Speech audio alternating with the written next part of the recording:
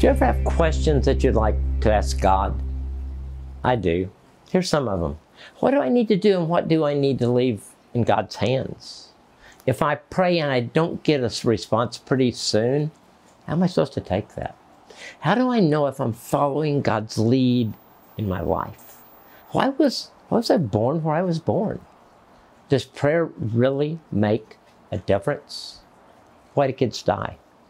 Why are we still fighting each other when we are all the same in God's eyes? I've got a ton more, but this should give you an idea of the things that I can struggle with.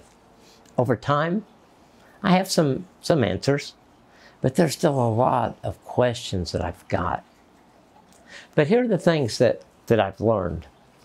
So what do I need to do and what do I need to leave in God's hands?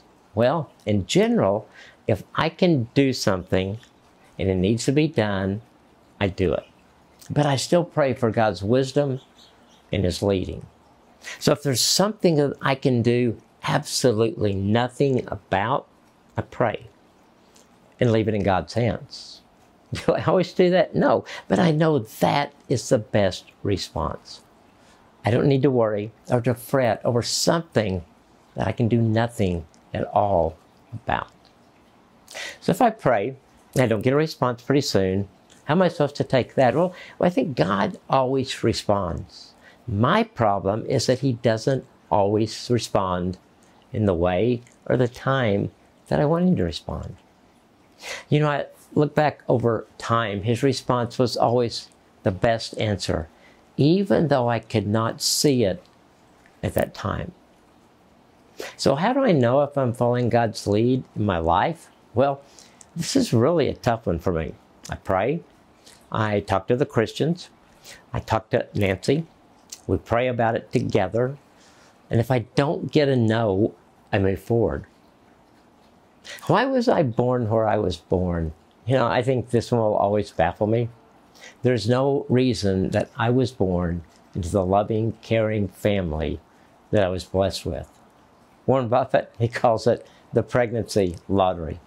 So I won't go that far because I think that there is nothing that surprises God. No lottery with Him. But I still don't have an answer to this one. Does prayer really make a difference? Yes.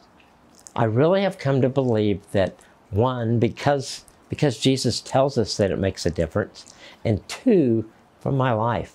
From my life experiences, prayer connects us to God, and that alone makes a difference.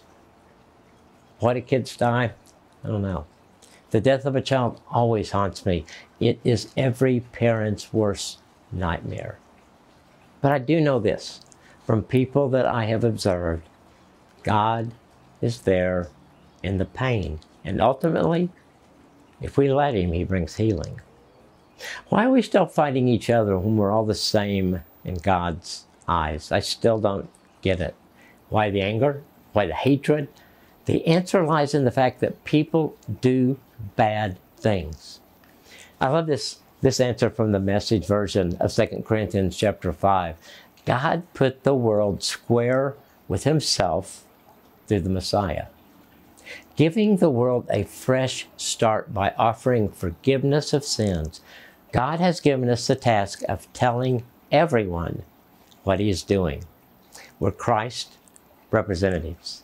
God uses us to persuade men and women to drop their differences and enter into God's work of making things right between them. We're speaking for Christ Himself now. Become friends with God. He's already a friend with you. You know, Jesus never promised us all the answers, and I believe He is okay with all of our questions, our doubts, our confusions, and our frustrations. It's all part of our growth as Christians. He wants us to turn to Him.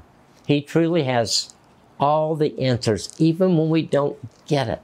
Our role is to get through the muck while keeping our eyes on Him.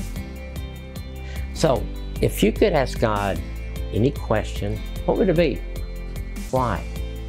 If God only answered one prayer in your life, what would you want that prayer to be?